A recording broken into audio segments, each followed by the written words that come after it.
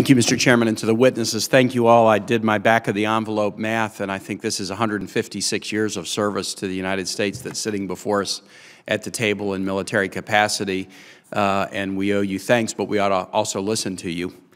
For the record, I just note I voted with enthusiasm for the nominations that were before us earlier, but there were 42 nominations to Lieutenant Colonel, and there was not one woman among the nominees.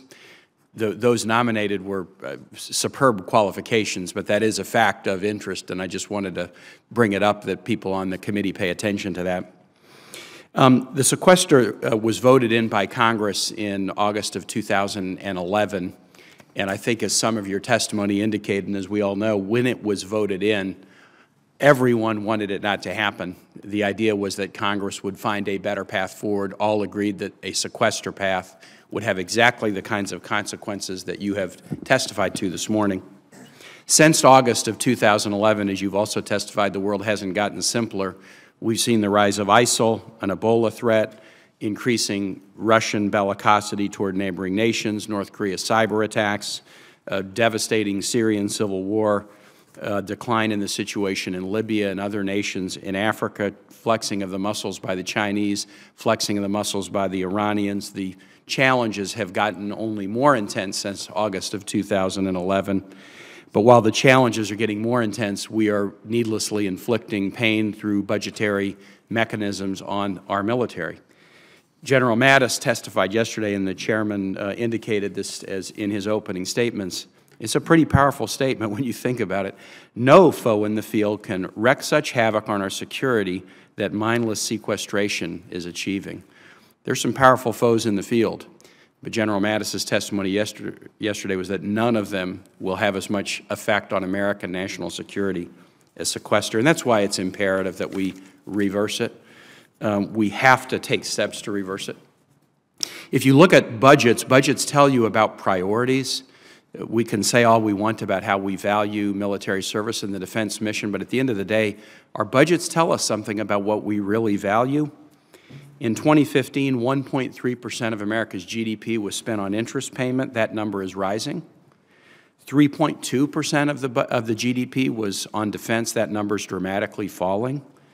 3.3% on non-defense discretionary. That number is falling even more dramatically. 5.6% of our GDP was spent on federal health care. That is growing dramatically. 4.9% on Social Security. That is growing dramatically. But by far the largest item on the expenditure side is tax expenditures, $1.5 trillion a year of deductions, exemptions, loopholes, credits, et cetera.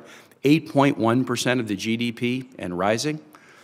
What our budget is telling us is that we support tax expenditures much more than any of these other areas, and we need to find appropriate ways to rebalance the budget in sequester and invest what we need to combat the challenges that we've discussed. General Dunford, I wanted to dig in with you a little bit on some of the testimony you gave about the relationship in the Marines between readiness and forward deployment. We've demanded of you that you be more forward deployed in the aftermath, for example, of the horrible tragedy in Benghazi. We've asked you to restructure to have expeditionary units and rapid response teams closer to the action. We've asked the same of other service branches. But forward deployment has a cost. Talk a little bit about what sequester does in terms of whether you have folks forward deployed or whether you have to have them back home, and if that's the case, what is the effect of that on our ability to respond to crises? Thank you, Senator, for that question. Our ability to be forward deployed is based on our capacity. And as I mentioned earlier, today our units are deploying for about 7 months, they're home for 14 months and back for 7 months. If we get sequestered, we will reduce capacity. And we'll reduce capacity to the point where we'll be closer to a one-to-one deployment to dwell rate, meaning that our Marines will be deployed for 7 months, our Marines and sailors back out for 7 months and deployed for 7 months. So that's a pretty significant cost. Again, we talked earlier about both the impact on training, very difficult to maintain core competencies with that quick a turnaround, and we have experience doing that. We were at or about that level about 4 or 5 years ago at the peak of the requirements in Afghanistan and in Iraq.